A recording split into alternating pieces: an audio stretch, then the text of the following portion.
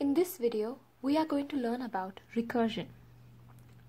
Recursion is nothing but a strategy that algorithms use to solve certain problems.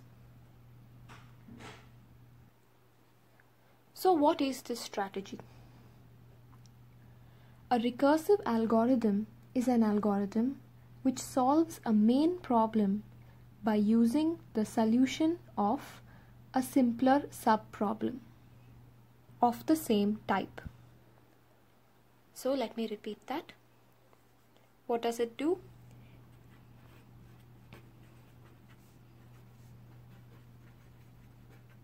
It solves a main problem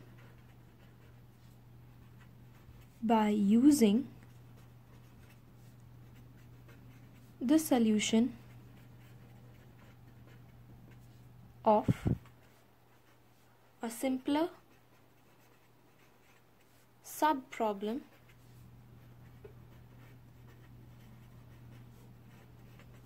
of the same type.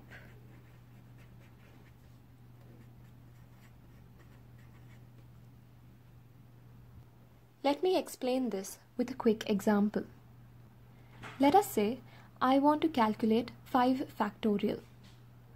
So I'm going to call the function factorial of 5. Now, you and I know that 5 factorial is nothing but 5 into 4 into 3 into 2 into 1. Now, this 5 factorial could also be written as 5 into 4 factorial. Now, it is easy to ascertain that for any n factorial will be n into n minus 1 factorial.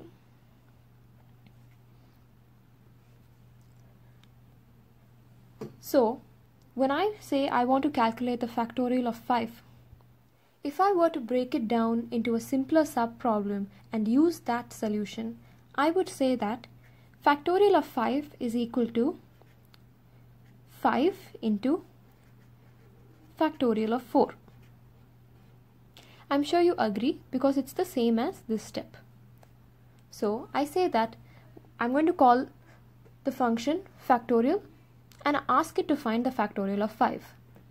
What the function will do is, the function will say, okay, I will calculate factorial of 5, but I need factorial of 4 because factorial of 5 is equal to 5 into factorial of 4.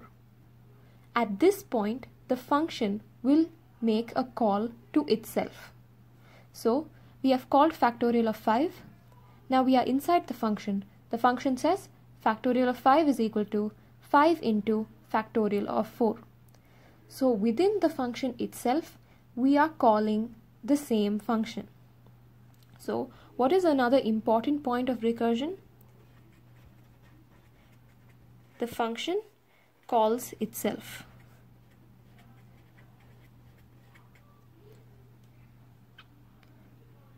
So now, when we say we need to find factorial of 4,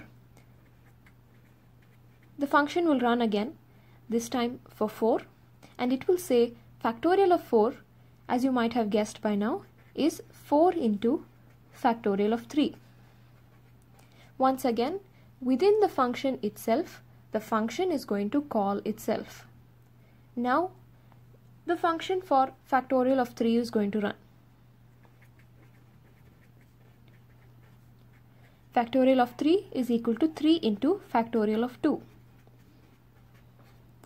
So we have to keep doing this. But when do we stop? Right? If we keep going n into n minus 1, so where is the stop point? When do I actually get a conclusive answer? So when we keep reducing the problem size, as you can see, the problem size of the function goes on reducing. There's 5, then 4, then 3.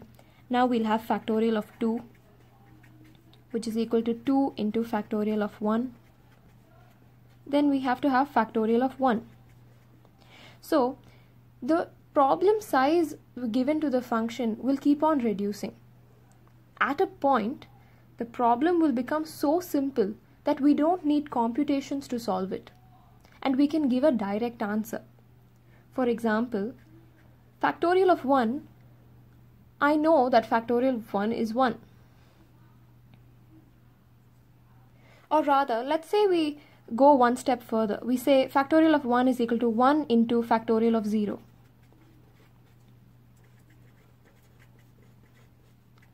So now we have reduced it until the point where we have to find factorial of 0.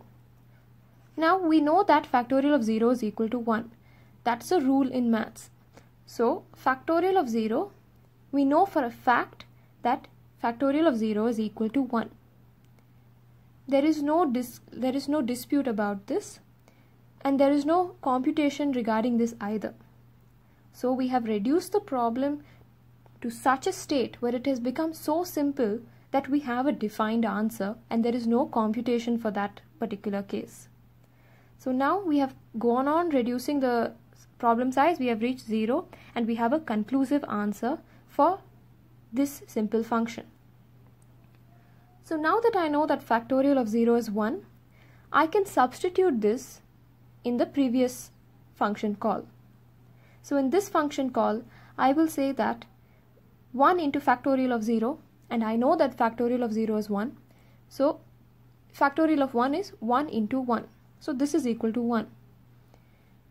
So what have I got from this step? I know that factorial of 1 is equal to 1. Using this information, I can arrive at the result of factorial 2. So 2 into factorial of 1. I've just now found out that factorial of 1 is 1. So 2 into 1 is 2. Similarly, 3 into factorial of 2, which is 2, which will give me 6. 4 into factorial of 3, which is equal to 6. So 4 into 6 is equal to 24. And finally, 5 into factorial of 4, or 5 into 24, is equal to 120.